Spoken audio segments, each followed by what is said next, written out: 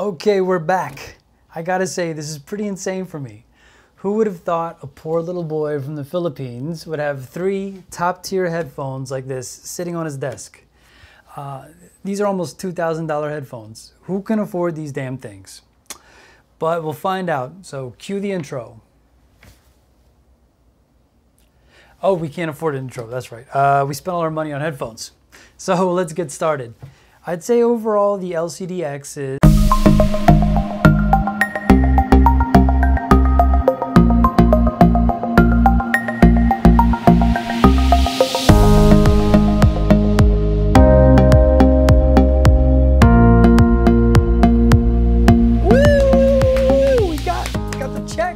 Oh, we're rich. Okay, so you know what that means. Time to buy some new headphones.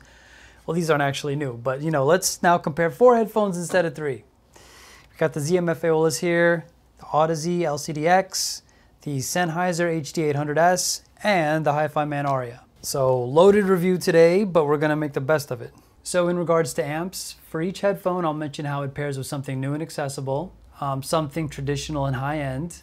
And while we're at it, let's throw in a capable transformer-coupled tube amp to round things out. All right, let's get started with the Hi-Fi Man Arya. Boom. You know it, but I love this headphone. It just seems to hit all the right notes. You're probably sick of hearing how good these are from everyone on the forums and online on YouTube. It seems every audio nut has one of these sitting on a stand somewhere. But let me tell you why so many people like it. So most cans out there, they tend to excel in a handful of genres, such as the HD800s. But then if you want to listen to something completely different, you'd switch to another headphone because it sounds noticeably preferable for the application. That doesn't really happen with the Arya. You can throw just about any genre of music at the Arya and it will do it justice nearly all the time. And that trait is really monumental. It's a characteristic you would normally find from the God tier cans, from something like Abyss or something like the Susvara. Lows are well-defined and lightning fast with noticeable impact. Classical is an absolute joy. It's epic in scope and size. Any track with a big orchestra just sounds great thanks to the really wide soundstage. Jazz gets proper treatment from the Arya, as you can imagine. You get top-notch attack and decay, really airy presentation. It also gives you really great highs while not being sibilant at all. Smooth and low-end frequency response. It feels like the whole package. And let's go down the list as far as music genres. Pop, hip-hop, indie, EDM, folk, country, acoustic music, all sound really exceptional. The biggest negative of the Arya, I have to mention, at least sound-wise, it can feel a little distant or almost hollow at times due to the just super open and airy soundstage. Mids can sometimes feel like they're far away and getting secondhand treatment compared to everything else that's going on. And after the initial honeymoon phase of the Arya, after it wears off, you may find yourself looking for some more body or fullness to your songs. And when I mentioned the genres previously that these excel at, you'll notice I didn't really mention rock. I feel the Arya doesn't match the level of soul needed here, I'll say.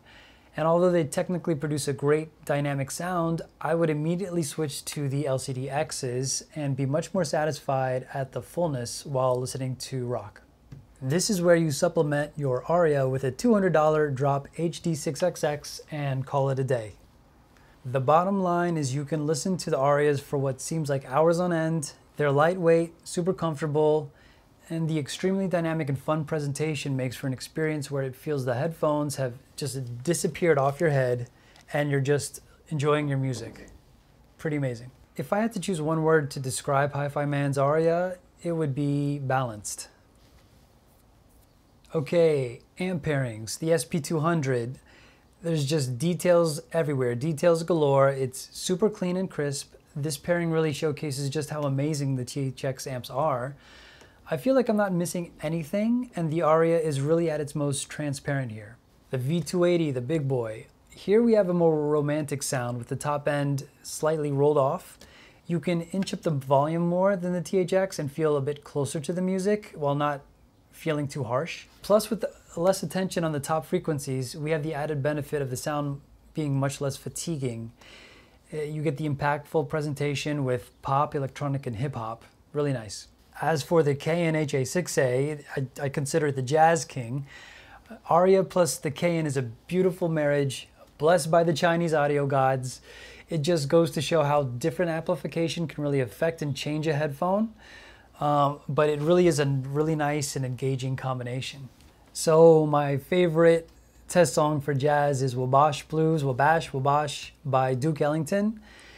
And it's super smoky feeling. I don't know how to describe it. It's just very tubey, smooth, brassy. And you get that tube sound signature, and it feels like something gritty and raw is powering something pure and potent.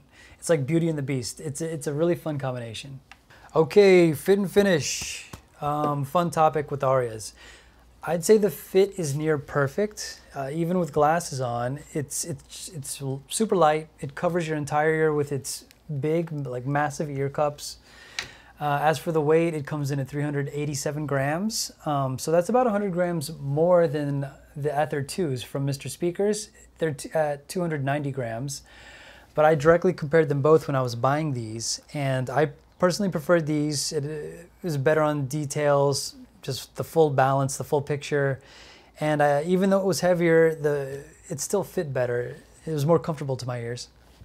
And finish will be a point of issue for many headphone geeks. For the price, it doesn't look or feel like a $1,600 headphone. It creaks when you're stretching them out. I don't know if I get that.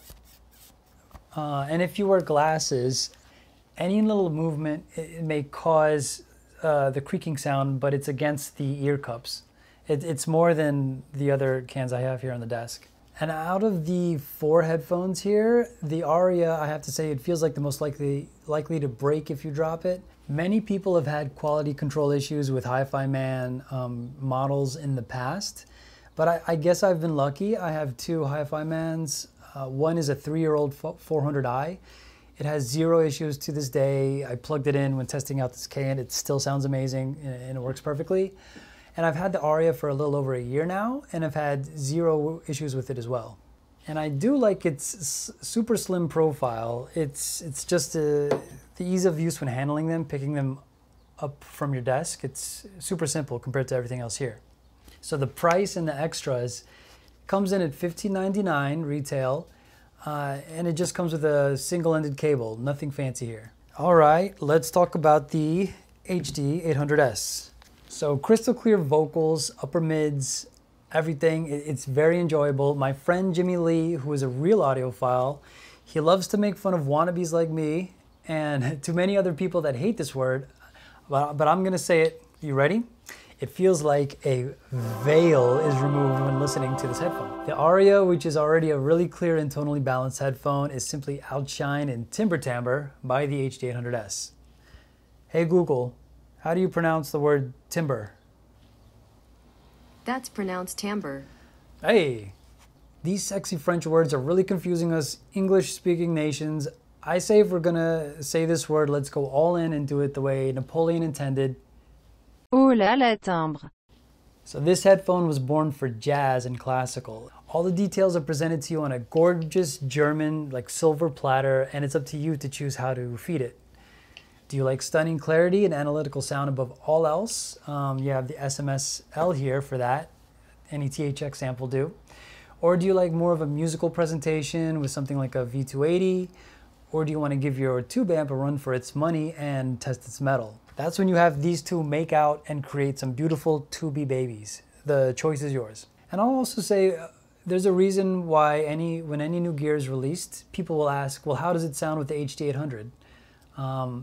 It has the uncanny quality of exposing, changing, and shaping itself based on your equipment chain. It sounds like this may be an annoying feature, but honestly, I love it. You change a little thing with your DAC, with your amp, a tube, and you'll notice the difference the most with these. And let's get to the downsides, the impact or lack thereof. They have big drivers that provide its famous wide soundstage, but I just want to feel the music more sometimes. But despite that, I'm still in the honeymoon phase with this baby. Hook it up to a nice tube amp and you'll tend to forget the world around you and just enjoy for what seems like hours on end. The word for the HD800S is clarity.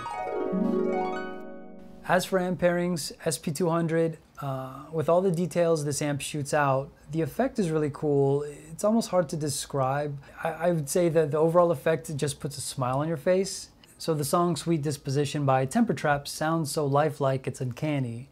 But yes, we're talking about a THX amp and you get like a cold sound signature with a highly detailed headphone. It can sound like it's missing something.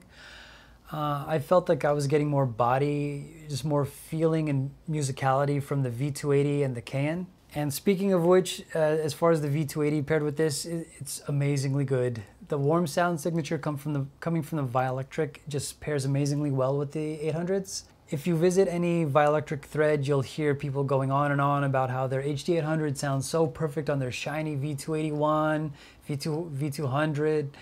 Almost as if they were trying to justify, in my mind, I thought they were just trying to justify their multi-$1,000 purchase because these amps are thousands of dollars.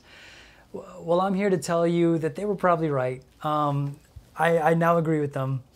The warm tonality of the V280, it just mates perfectly well with the Sennheiser. It never feels sibilant or harsh. It's a real recipe for just listening just for a long time. Okay, let's switch to a tube amp, the HA6A. This is my current go-to pairing. A tube plus an HD800 and I'm set for the day. This setup is relatively new to me and it's just fun to re-listen to all your playlists and enjoy them with a different sound. And despite the lack of warmth and impact coming from the Sennheisers, I don't feel the need to change headphones. I can listen to so much jazz and classical until I'm blue in the face, until I get yelled at by the wife, you know, it's late. You know, I didn't even listen to jazz and classical before this hobby. So, you know, thank you, Germany, for being you. Okay, fit and finish. These are the lightest headphones on this list. I think they're around 330 grams, which is much appreciated in this price range. They don't clamp as much as I'd like.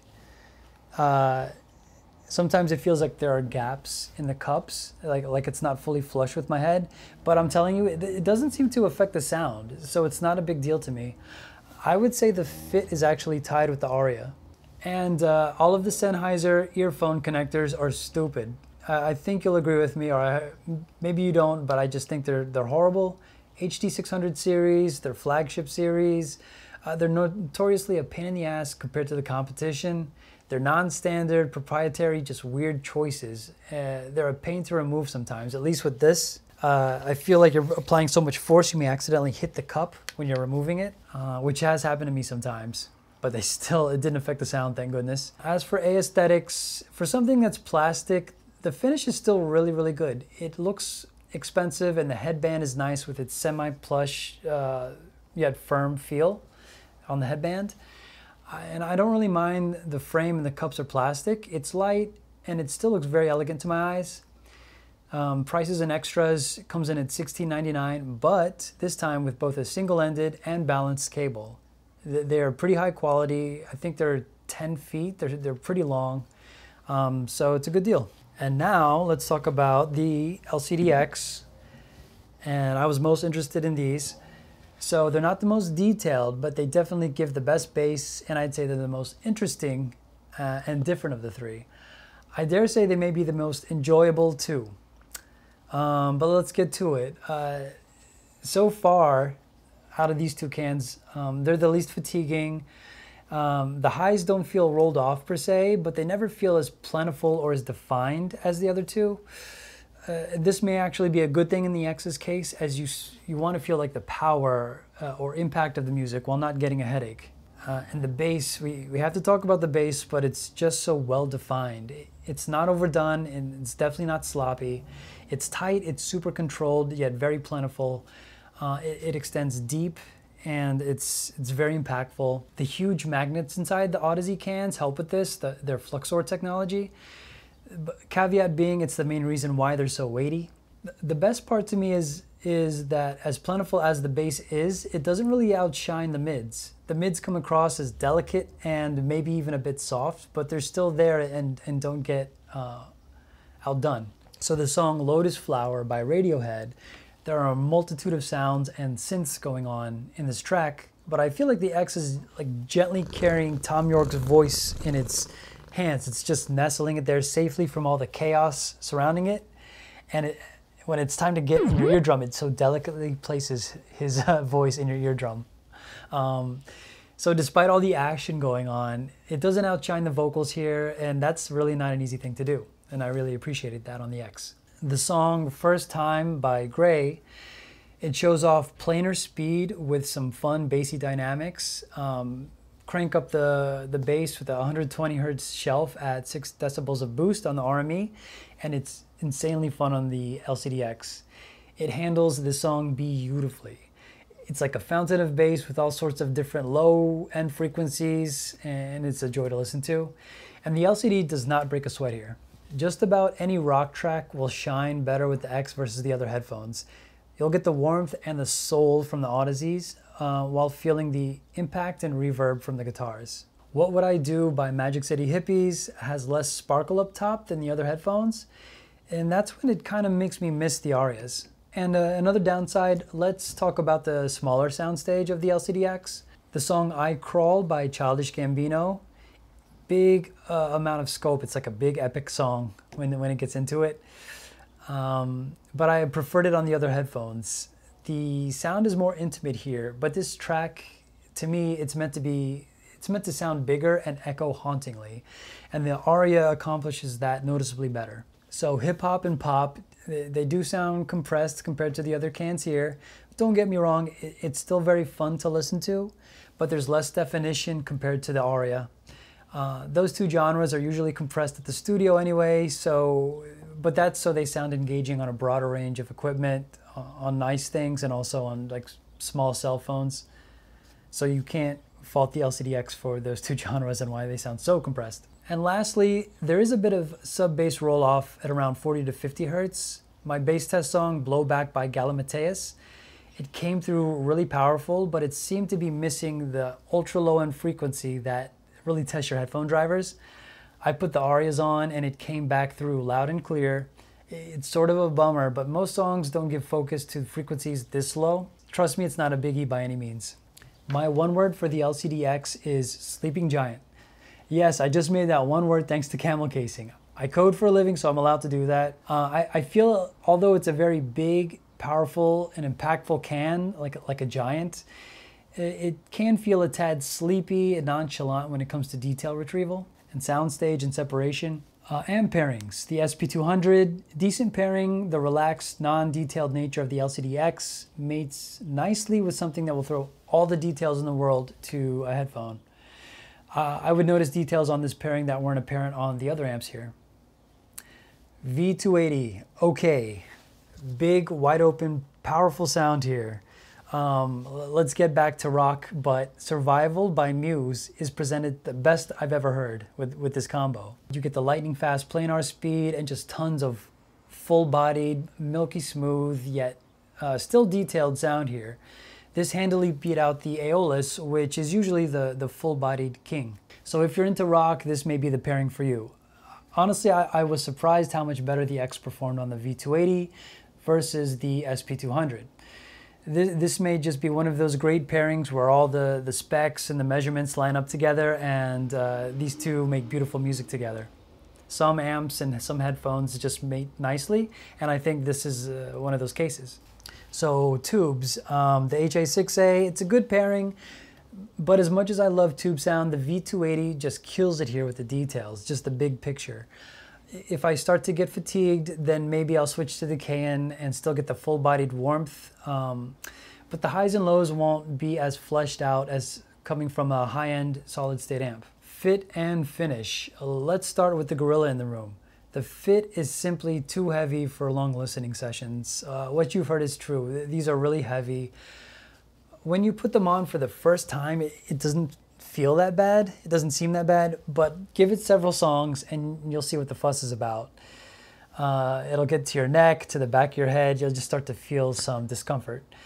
And they're supposed to weigh 650 grams in their stock form, but Resolve Reviews weighed them also in its stock form, and got 694 grams. One guy I saw in Joshua Valor's comments said he was getting 624 grams on his scale.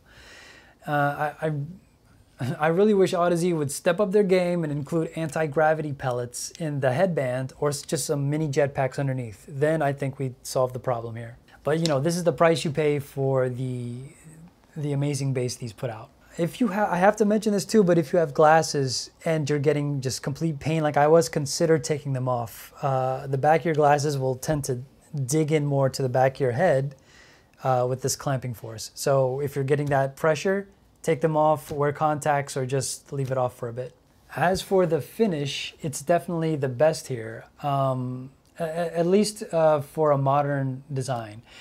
Of all the cans, I would say it is the most likely to withstand a nuclear attack while also looking industrially elegant. And the 2020 revision has a metal screen inside the grill, which looks even better, in my opinion. On the price and extras, this is the creator's package that I got, and that comes in at $11.99. It just comes with a single-ended cable, but it's a high-quality OFC cable. If you get the standard package, it's $16.99, same as the creators, but with the travel case, which doesn't make sense because you can buy the travel case on their site for $130. I'll put the link in the description, but that just doesn't make sense to me. Just stick with the creator's package and call it a day. All right. Knocking some reviews out here. Now let's go to the Aeolus. Put these right here. So I have these here, and people in the comments mentioned it would be nice to bring them up. So let's make a quick comparison with everything else here. I describe the sound here as very pleasing, just very full and dynamic. If I had a long day at work, I'll power up the tubes, I'll sit down, and out of everything here, the Aeolus is the one I'll choose. It's just the one when I simply want to let go and de-stress. It's when you don't care about hearing all the fine details and just want to get lost in the music. These are the ones to go for. It's damn near impossible to get fatigued from the sound these produce. It's reminiscent to me of the Sony ZR1s in a different form. These are open back, those are closed back. It's not the most technical headphone out there, at least compared to the Aryas or the HD800S. But it's not meant to be. It's meant to favor musicality and enjoyment over pure details. You can really enjoy the music versus the technicalities when you put these on. When I want to hear anything that doesn't involve strings or brass instruments though, that's the time I usually hang these up and go for a different headphone. The Aeolus, as fun as it is, it just can't keep with the other headphones here for speed and clarity, but it's not supposed to. And honestly, for that, you should probably look into ZMF's Auteur or Verite. Auteur would probably be in a better price range considering the other ones here. My one-word descriptor for the Aeolus would be euphonic. The SP200, let's get into amp pairings, but the SP200, I mentioned this in the Monolith THX DAC amp video, but the Aeolus's ability to inject warmth and fullness to a song makes for a decent pairing here. So you won't be disappointed. As for the V280, the relaxed nature of the ZMF, plus the more musical presentation of the Violectric, had me sometimes missing the details that the SP200 provided, but the added power of the V280 really pushed the Aeolus to its limits. You really got to feel its potential there. So, you know, you lose something, but you gain another. But either way, it's still very pleasing. As far as the KN is concerned, I absolutely love this pairing. It's almost creamy tube overload. ZMF's cans are known for pairing great with tube amps, and it really shows here. I can get lost listening to classical and jazz for hours and pretend that I'm sophisticated. Not as sophisticated as these, but still, it's a really great, perfect pairing. Fit and finish, it's excellent. What do you want to say? I mean, they look stellar. They're light, they don't clamp too hard, the cup is just right on the ear. I have the Universe suede pads with this, and if you do get the Aeolus, consider upgrading to these pads either on purchase or as an upgrade down the road. They're really, really comfortable. As for the finish, it has to be the winner here. Plush leather headband, perfectly finished wood ear cups, and well thought out details that you notice and appreciate better the more you examine them in your hands. ZMF never messes around on aesthetics, and it shows. The beautiful part is they're able to keep them so light and comfy, which is great. Price and extras. These were purchased directly from Zach at Can Jam 2020 in New York City. They were a floor model, so I can't really show an unboxing here, but I will say that the default cable that it comes with is the definition of bare bones. I personally had connection issues with mine and had to unscrew the metal connector jacket and kind of tinker around with the connection there to get it working again. So I would really consider upgrading to ZMF's OFC cable. I think it's about $100, and Audeze has one, and their connectors fit ZMF cans, but they have an OCC cable, and I really like their cabling, but theirs is $150. It is a great deal because the thickness is actually monumental. It's 20 AWG, which is pretty thick for a headphone cable. Okay, we did it. We talked about them all, but let's go down the list of genre winners when it comes to music. I think this will be fun. But for rock, LCDX by a mile. You can't compare. It's just full and warm-bodied. It's really nice. Pop, I give it to Arya. Hip hop, it's a toss between these two, the LCDX and the Arya. EDM, Arya again. You get that impact and the dynamics. It's really amazing. Classical, HD800S, Aeolus, and Arya tie for second place depending on your mood. Jazz, same exact outcome there. Indie, synth, chill music, I'll give that to the Arya. Really nice, balanced headphone. Country, Arya or the LCDX in that case. And folk and acoustic, let's go back to the Arya. Damn, I sound like I'm biased at this point. Okay, as for competition in the less than $2,000 range, you have the Focal Clear, the Sony Z1Rs, the Audeze LCD3s, ZMF Auteurs, the headphone, I don't even know how to say it, I don't know how to spell it. And you also have the Audio-Technica ATX ADH5000s. I'll just call them the 5000s, but I really would love to try those headphones at some point. Some guy was hogging them at Can Jam, so I couldn't test them out, but I really want to test those as well. And let's do some closing thoughts. If they can combine the fullness and the slam of the X with the balance of the Arya and keep it around the $1,500 mark, it would really put the higher tier headphones on notice. You'd get near the perfect headphone for a much cheaper price. Another takeaway after this video, this is really growing on me, the SP200. Look at this thing, I just think it's a marvel. I get more and more impressed of it whenever I just use it and have to compare with other setups. But it really is amazing. If you haven't given THX amps a try, consider getting this, and I may just use this as a reference amp, at least in comparison to the V280 going forward, but give it a try. I really, really like this amp. Okay, we also now have an Instagram at MidFiGuy, so please follow us for updates in between video releases on what we're reviewing and what's going on behind the scenes. We'll have some goodies for you, so give us a follow. And speaking of goodies, let's talk about what's on deck for upcoming videos. We got a Woo Audio WA22, that's right. We're gonna compare and contrast these two amps, which cost the exact same amount, $2,500. You can see here I got the RC8 gray glass new old stock tubes, so I'll install those and I'll give you my thoughts on how they compare. We also got the Denafrips Aries 2, the Hype Beast DAC. It's a R2R ladder DAC, so we're going to test that out compared to the RME ADI2, and we'll include another DAC that's very expensive, at least to me, so stay tuned for that video. I also got this, the PM Dawn single, Set Adrift on Memory Bliss. They don't have that on Tidal for some reason, and it sounds like they had a legal dispute with the band that they sampled. So you can only buy that on CD, so now I have to find out how to rip this. And we also have one more thing here. Okay, I know you're sick of surprises, so I'm just going to reveal it now, but it is a beautiful headphone.